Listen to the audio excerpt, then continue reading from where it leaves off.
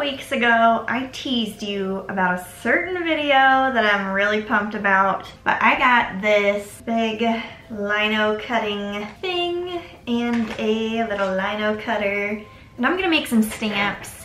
I haven't done this since like high school when I took this like printmaking class, but I kind of just want to see what we can make. I have some ideas, we're gonna roll with it.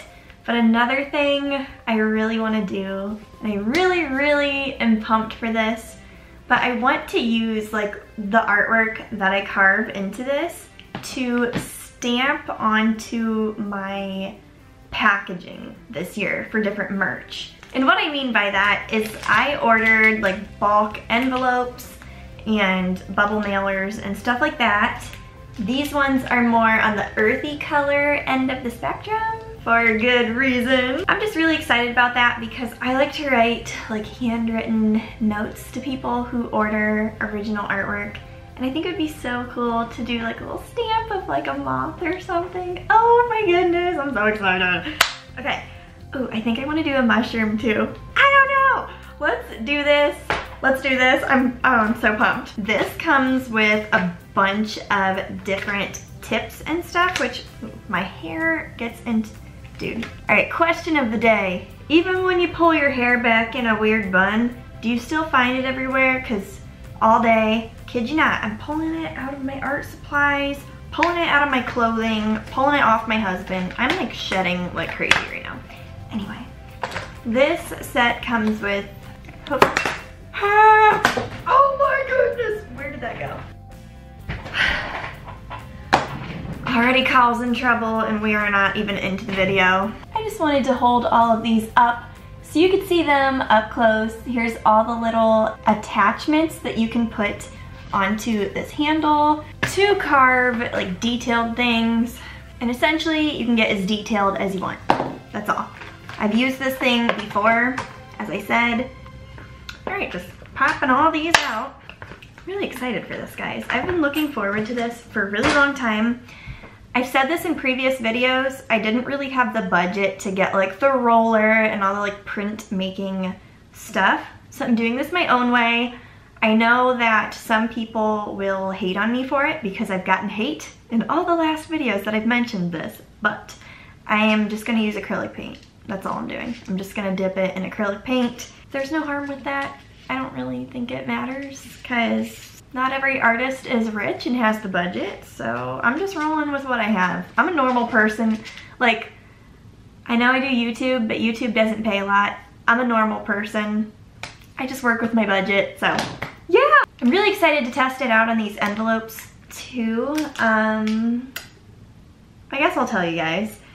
I am gonna be making stickers this year, and I'm playing around with like how I want to package them. But I was thinking of using these like earthy envelopes for stickers to ship them in. Unless people buy like multiple things, then I have like bubble mailers and other methods of shipping them. I'm excited about this because I can use like cardstock and whatnot to make it a lot sturdier but lower the cost of shipping, which helps people who buy from me and it helps me. This is like all paper packaging, so it would be like better for the environment. Yeah. Why am I ranting to you about this?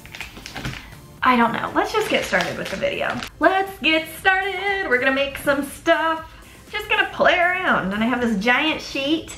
And if this goes well, I might have a new hobby. I might start like, woo. Oh my goodness, guys, look at this. Whoosh. Let's dance. Let's make some stamps and dance. I need to calm down.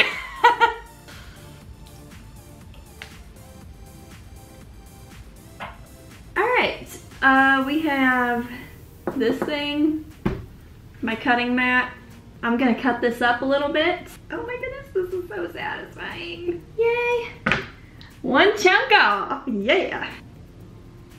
I know I'm about to get lectured from some people saying don't cut toward yourself. So don't cut towards yourself if you're doing this at home. You guys ready for an adventure carving stamps? I am. Alrighty, the first thing I am sketching is, you guessed it, a moth. I've been obsessed with moths and butterflies lately. It shows in a lot of my artwork. So hey, why not live it up a little bit and do this on a stamp? Ho, ho, ho. This is getting crazy. We're getting wild up in here. So I decided not to do too much detail. Didn't want to be overwhelming, but still have enough detail that it would have some character when we use it. Before I get ahead of myself, I have a question for you. Here's the question of the day. Who here has done this before? And if you have done it, let me know what you made. I want to know everything that you made from your first to your last. Did you like how it turned out? Did you do it at school? Did you do it at home? Let me know your whole experience. I'm so excited. I feel like this is a very underrated artistic activity, but it is so fun. I love it. I don't have the greatest angle right now, but I had to stop what I was doing just to say I feel like this is ASMR for the eyes. Like I'm just sitting here like, this is so satisfying. I love it. Seriously, this is probably about the most therapeutic thing I could have thought to do for myself today. I didn't even feel like I was working, so that was really nice. Especially because I'm going to be using this for work stuff later, like printing it onto my merch. Let's just talk about some other things. So a couple seconds ago, I asked you if you guys have ever done this before, and I may as well tell you my experience as well. I have done a few of these in the past because my school, I felt like it kind of emphasized art a lot, but maybe that's because I was just very invested in it. So I took a printmaking class once, and for my final project in there, I did this huge portrait on probably one of these that were about, oh, I don't know.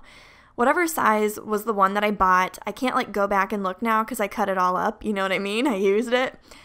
Anyway, it probably was close to 8.5 by 11, maybe 8 by 10.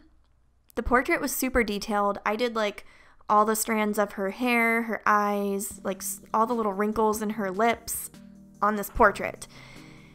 And then I printed it in a bunch of different colors, and it was so fun. So this is very refreshing to be back into this, even if I'm not using all of the quote-unquote correct materials, because we have a budget. Here is the moth, though, up close, and I'm so excited to use it.